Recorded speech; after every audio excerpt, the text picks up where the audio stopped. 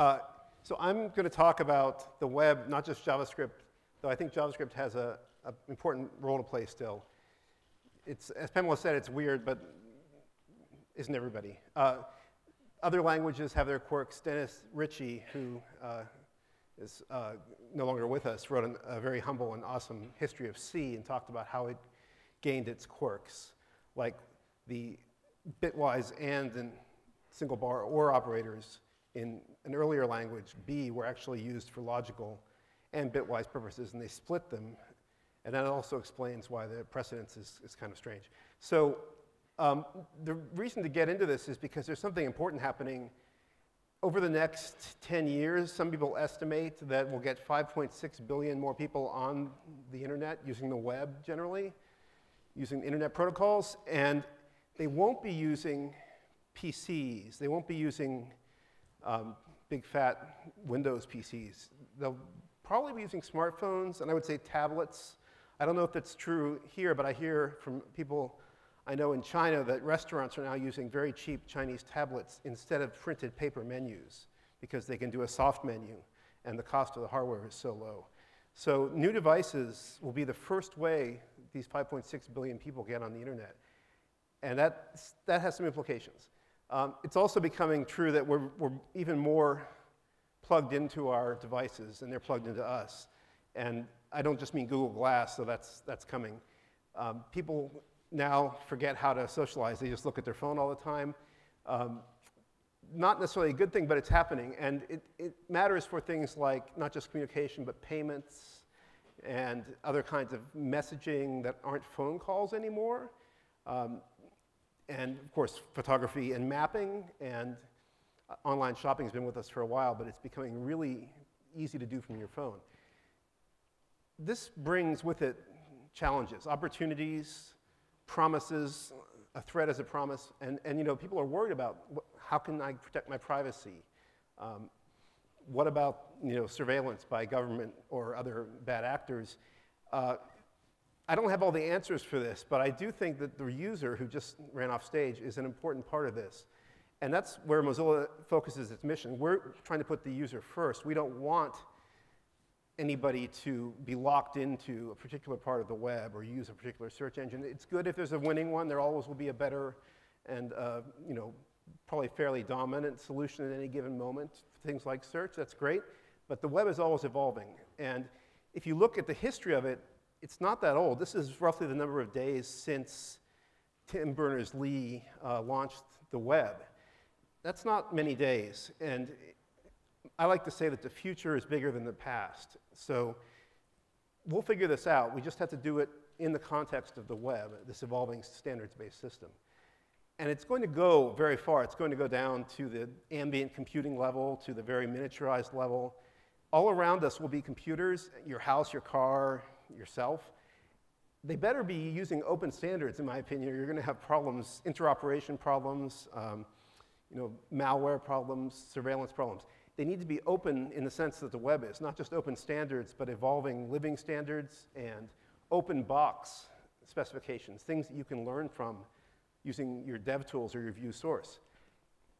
So that's really the Mozilla mission in a nutshell, is to put the user first, keep the web evolving. We have to do it through making competitive products. If we didn't have Firefox, if we didn't have any Firefox OS launching around the world as we have, we would be losing influence. And maybe we will. Somebody else might carry the torch, but I'm going to talk about us from the Mozilla point of view, because I think we achieve a lot of our goal of focusing on the user first.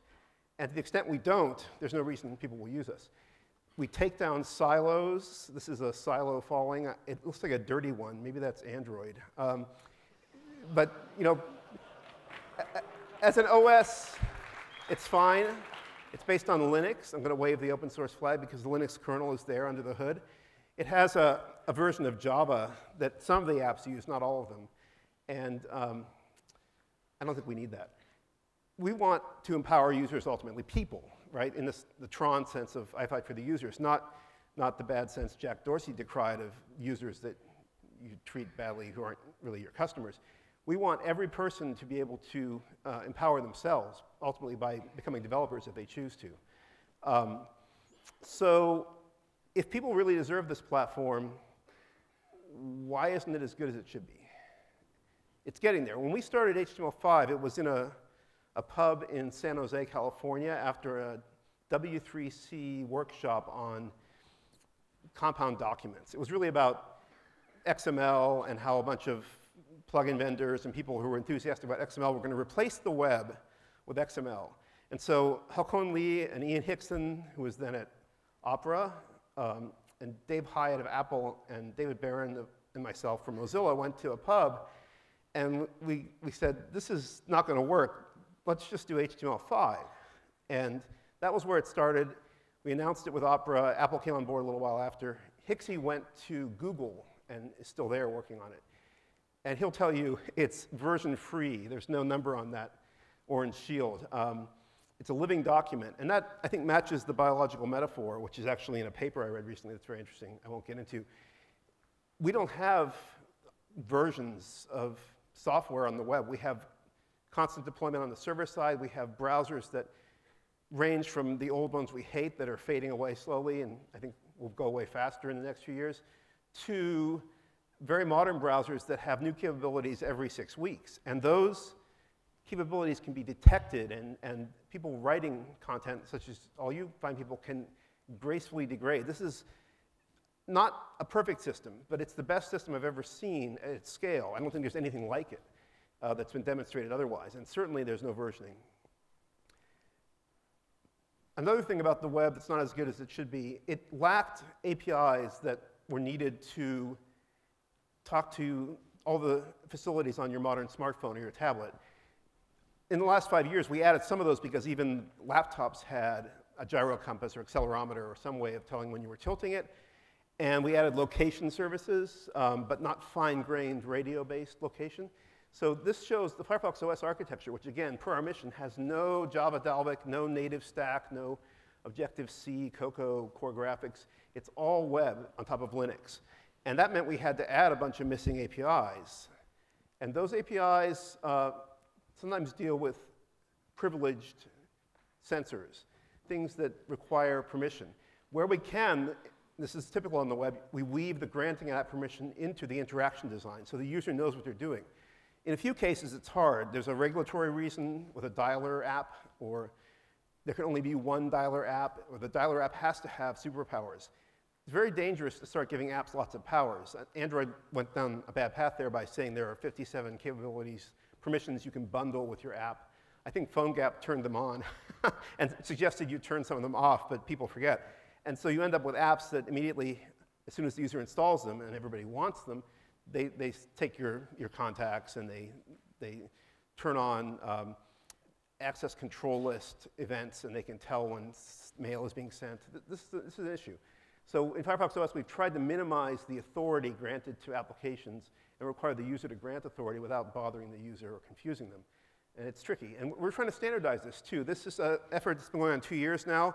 We actually had help from Samsung because they were interested in doing similar things in Tizen, which has, among other stacks, a web-based stack. And we did get them to patch WebKit before it forked to have a few things like battery status and network information and a few other such APIs. So we're making progress. We're closing the gap. I mentioned Android. I should mention Apple. I do give credit to the innovators who make proprietary systems at first. Apple did that. They made a smartphone that was beautiful and fast enough. And remember what Jobs said when they launched the first iPhone. He said, the web finally works on a phone. And in fact, that was their only app stack. That was their only framework for building applications for about 10 months. I believe the reason that they added native apps, I'm told this by somebody who was at Apple at a high level, is because of games. Game developers wanted to go to the metal. And indeed, people say the web is still slow. A grumpy cat is not content. Now, there are lots of reasons why you might have performance problems on the web. The network stack and the interaction of different layers in the system fetching images and hitting the DNS server, there's a lot of low-hanging fruit there to fix. And we'll be fixing that. We're working with Google as much as we can on protocol level fixes as well as just better engineering of the different layers. Layering is a problem in software. You get miscoordination. The network stack is probably responsible for much of the evident user-facing performance problems. Steve Souders of Google talks about this a lot. JavaScript's in there, but it's down the list. But this is dotJS, so I'm going to talk about JavaScript. And again, talk about games. For Firefox OS, we don't have a native developer kit. We don't have any way of a game developer writing C++. We're already having a game written in C++ and taking it to the metal and losing safety, among other things. There's always a scary step when you install such an app. It could do anything. It's not just bounded by permissions, as in Android. It's really unbounded. It has the full power of your user identity. We like to take games as the acid test. As Patches says, if you can dodge a wrench, you can dodge a ball. And so if you can run games or other intensive native code written in C++, generally, OpenGL, as the speaker earlier mentioned, grew out of GL. When I was at SGI, that was the only graphics library, and became WebGL. We have been developing at Mozilla an approach called ASM.js. It's not anything but a subset of JavaScript. How you optimize it is up to each engine. And you can see from this chart that Chrome has done great work. They're catching up. In one of these micro benchmarks, one or two of them, they're actually ahead. Shorter is better. Closer to 1 is closer to the speed of native. You can see that the second micro benchmark down, Firefox is at the speed, for all intents and purposes, of native code. The bottom 6 are macro benchmarks. zlib is one of them. There's a couple of physics engines, Box2D and Bullet. Box2D, Firefox is less than 1.2 times slower than native. That's closing in on where portable native client is, which Google's just put into Chrome. And that says to me that we're going to get the performance as close to native as any other system, which I think says this approach will mean people can compile existing games, existing programs, scientific programs that are written in C++ to JavaScript. And they will not have to rewrite them, because rewriting is a huge cost and usually means you make mistakes, you add unpredictability due to the garbage collector, due to recompilation, speculative recompilation in the JIT engine. If you're writing C++, if you have C++, you shouldn't have to rewrite it. And in fact, we have games like Where's My Water running on Firefox OS thanks to Emscripten, the tool that Alon Zakai at Mozilla Research pioneered that happens to generate ASM.js. So here's a video that shows, usually I play demo this, but I'm not going to try that today. Unreal Engine 3, which we've cross-compiled. Epic hosts this demo online, and they've just recently certified it as usable in Firefox as well, and Chrome now, and of course Opera, which is based on V8 and Chromium. So this is a cross-browser technology. It's replacing plugins. You can use just Emscripten, ASM.js. You can use web audio. Game developers know how to match their audio library to web audio. And WebGL, of course, is pretty important. I don't think I have audio for this, though, so if somebody could help me on that, that would be great. Might be my fault. So far, it's just mood music. This work of using Emscripten to cross-compile Unreal Engine 3 took about 4 days. There were some bugs. There were some library mismatches requiring some hand coding. It makes the point that I wanted to clarify from the Dart talk that ASM.js is really not about numerical computation. It's about C++ or C. If you have code written in those languages, any LLVM front-end language, you don't have to rewrite it by hand. You can cross-compile it. And then the question becomes, can you match the library calls that you need? And you can. There's a foreign function interface. So ASM.js code can make method calls. And of course, its own C or C++ function and method calls turn into JavaScript method calls. This is the sanctuary level. This is pretty awesome. Lighting effects, all WebGL based. And you'll see somebody with better skills than me playing here, so it'll be entertaining. This isn't just a demo. We're working with Epic still on Unreal Engine 4. We promised that at the last Game Developer Conference. We also have a number of licensees of Unreal Engine 3 using Emscripten because they get the source to make their games available on the web. I'm not announcing any here, but they'll be coming out this year, maybe next week, I'm not sure. There are a lot of games that use Unreal Engine 3. And there are others that are using Emscripten on their own engines. So this is an important evolutionary step in the web. And the approach we use avoids stutters, avoids what's called jank by mapping the C for C++ memory, dynamic memory, to a typed array, one of those WebGL structures that has definite element types. In64 is coming, but currently in 32 and smaller. Uint8, a byte. This allows you to treat a definite piece of memory as the physical memory that the C++ or C code wants. So that's how we got games and other such apps onto Firefox OS and Firefox, and we get them onto the web because now Chrome and other browsers are running them well. And I believe we have signs of interest from Microsoft. Nothing private here. This was in a Channel 9 video with Anders Hellsberg and Steve Luco, who created and led the team that did Chakra in IE9 and IE10 and now 11, and Luke Hoban. And they were talking about TypeScript, but in the middle of that talk, they talked about ASM.js, and they were enthusiastic for a number of reasons. One of them is the games. Another one is TypeScript could use ASM.js techniques. So that's the state of the progress now. There's more to talk about. I'm going to talk about two fairly big problems that I still think are solvable in an evolutionary fashion.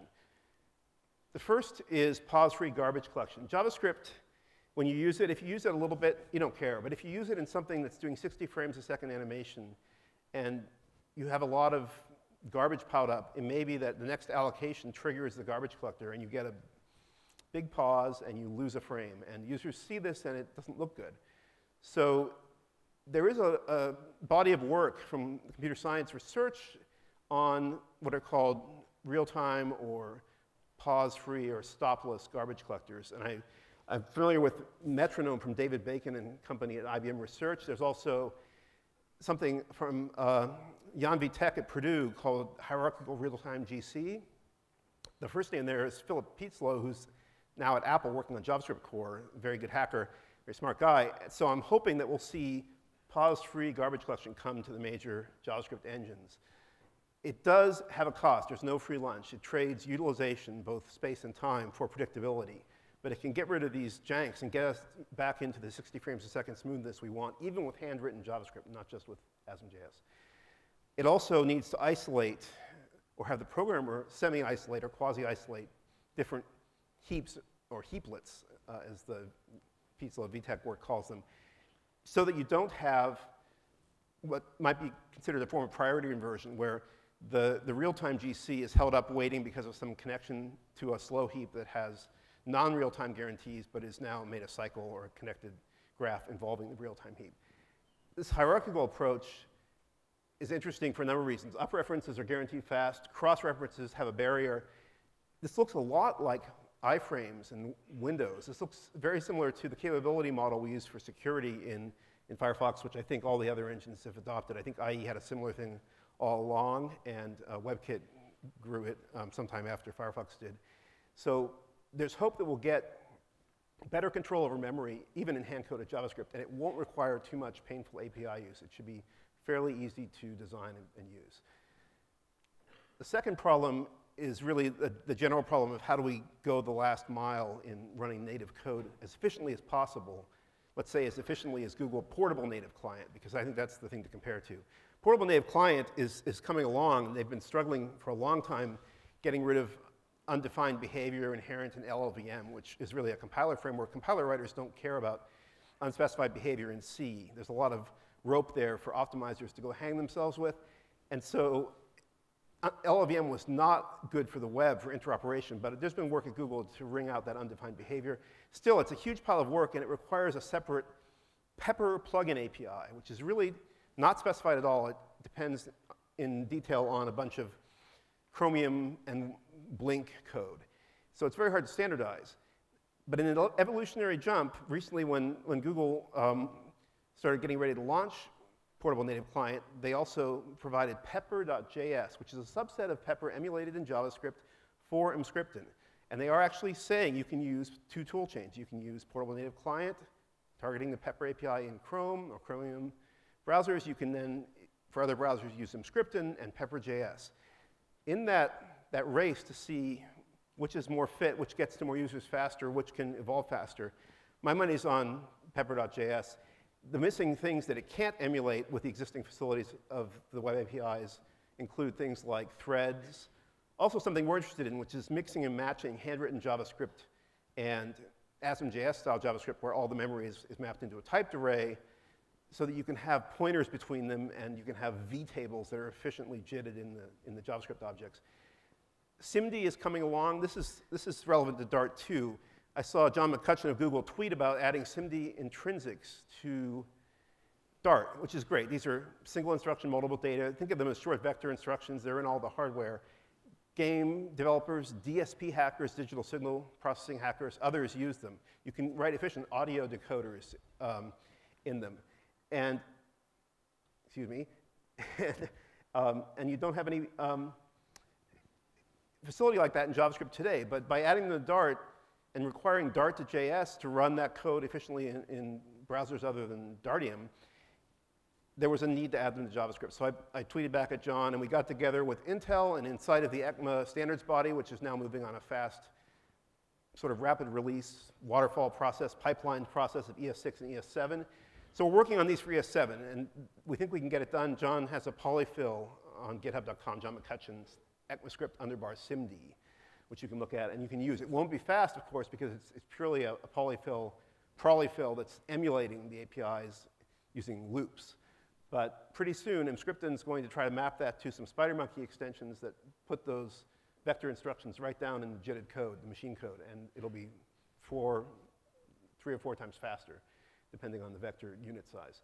The GPU is the final piece of the puzzle, where WebGL obviously is a great technology we're using. We wouldn't have Unreal Engine 3 running like that if we didn't have it. But it's doing only certain things well. Other things that GPU could do are hard to do without a more general purpose language. And WebCL has been proposed and worked on in the Kronos group. It still doesn't have a great safety story. It's relying on memory management, and it's relying on advanced GPUs like NVIDIA makes, but on phones you don't have those. So we're not sure what to do there, but we're going to keep working on it. And finally, there's interesting work with the Rust programming language from Mozilla Research, which is used for the servo engine we're developing, to which Samsung's contributing. Rust on the GPU. This is from Indiana University in the United States. Eric Holk is the grad student there who did this. And that looks very attractive because Rust is full of parallelism. It has Erlang-style tasks, and it can have SIMD intrinsics, of course, and it has other facilities that match the sort of constrained, no shared memory environment or limited shared memory environment of the GPU. So I'm optimistic we'll fill in this last mile of performance and functionality. And I think developers demand it. I hope you do, because developers always say, give us web standards, right? But then sometimes you get the problem that by the time you're ready to use the last standard, the next one is changed. Mostly compatibly. Occasionally you get caught when something's in draft status.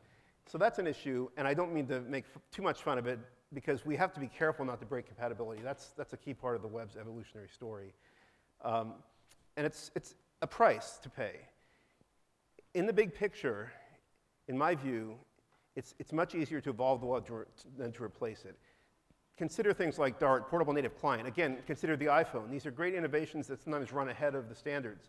But if they run too far ahead, they can't be standardized. And if pieces of them could be standardized quickly, everyone will benefit.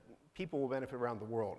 If they're only in one browser and it doesn't have enough share to compel the others to support the technology in its complex, full, integrated form, which may not be specified, may not be actually well designed, then it won't happen. So I think investment in evolutionary steps and filling the gaps is important, and that's why I've got my name on this extensiblewebmanifesto.org site, where we talk about filling in the missing lower-level capabilities and letting everybody, including you all, make the higher-level libraries, make the scene graph libraries and the physics engines for games, make the higher-level widget and model view controller libraries, so that we don't try to put those into the W3C, because they're not very good at API design compared to the totality of GitHub. So I say GitHub for the win, and I endorse the Extensible Web Manifesto. Thank you, and I'll always do my traditional closing. Thanks.